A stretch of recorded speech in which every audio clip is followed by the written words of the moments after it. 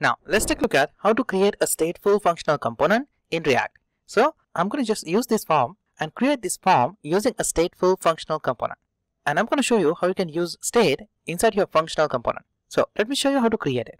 So inside this component, I'm going to create a new file and name this file form functional. So I'm going to just say here fn, and then I'm going to specify extension JS. Let me just specify this form inside my index.js. So let me get rid of this form class like this and specify here form fn. Do the same. So let me copy it, specify that here and here.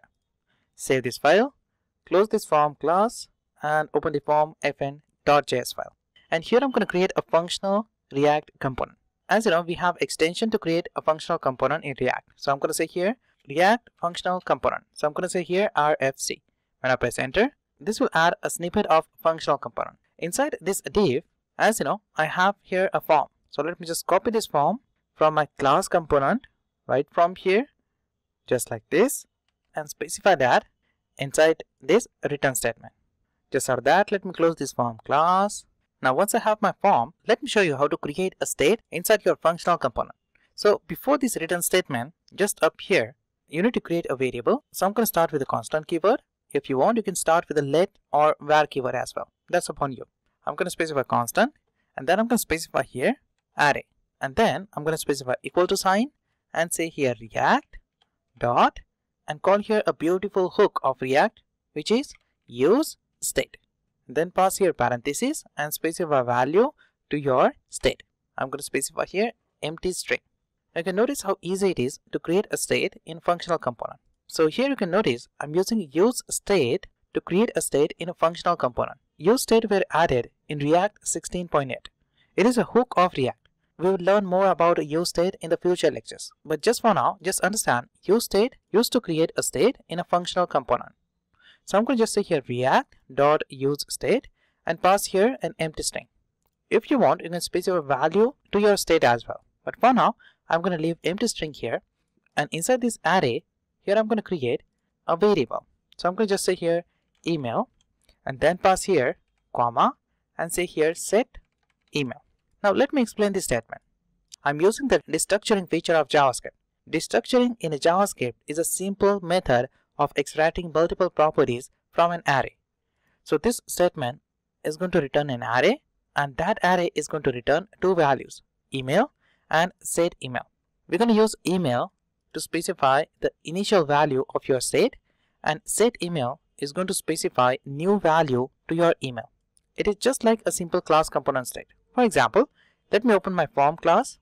Here you can notice at the top I have here a state. The initial value of this email is empty string. So this first variable is going to have this empty string, and I'm going to use this set email variable to specify a new value instead of using this set state method. Let me show you how to use this statement. Let me create here a state for the password as well. I'm going to say constant password and then say here set password, and then I'm going to specify equal to sign and say React dot use state and pass here empty string, the initial value of this password variable. Just for that, just down here I have here this dot state dot email. Now as you know, we are using a functional component, so we don't need to use here this dot state. Instead, we can just simply pass here email because we have this variable inside this function, so I can access it easily. So I'm going to just say here email. So instead of this handle change email, I'm going to just pass here handler function. So I'm going to call here an arrow function just like this of ES6. So I'm going to add here an arrow function and pass parameter to it. So I'm going to just pass here event. So I'm going to say here E. Just or that when I type anything inside this input type text box, I want to change the value of this email. To do that, here inside this handler function, I'm going to simply call this set email function. This is a type of function. This is not a variable. When you extract both this variable from this use state, the first is the initial value of your state, and this second is used to set the value to your state. So this is a type of function, so you can use it to set new value to your email. So I'm going to just use this set email inside this handler function. So here I'm going to say set email, and inside this parenthesis I'm going to pass e dot target dot value. You can notice using this statement, I'm going to get the value of this text box, and I'm going to just pass that value to this setEmail function. This setEmail function is going to specify this value to this email.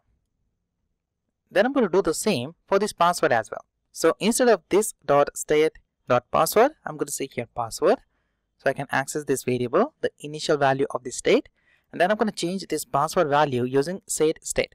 As you know, in a class component, we use setState method to change the value of the state property. But in functional component, if you want to change the value of your state variable, you just need to call a function of useState, which is setPassword. Now that's upon you. You can specify any name to these variables because we are just destructuring it. But for reference, I'm going to just specify setPassword and setEmail for these state variables, so you will understand clearly. So just down here, so instead of this statement, I'm going to say here E and pass here an arrow, and then I'm going to say setPassword. I'm going to call this function to pass a new value to this password, and inside it I'm going to say e.target.value, just like this. And just for that, let me create a handler function for this onSubmit event. So let me say here constant handle submit is equal to, and pass here an arrow function, just like this.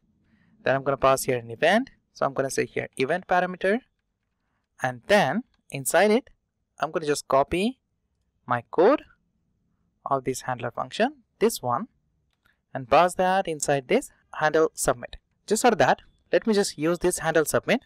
So instead of this handle submit, I can just simply use here handle submit like this, because we are in the functional component, so we don't need to use this keyword here.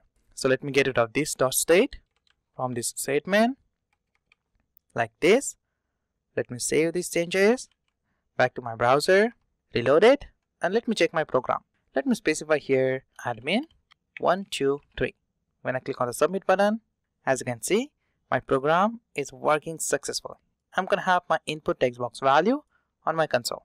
So as you can see, with just a few lines of code, you can create a simple form using a functional component. By comparing this code with this class component, you will definitely choose this functional component to create a form.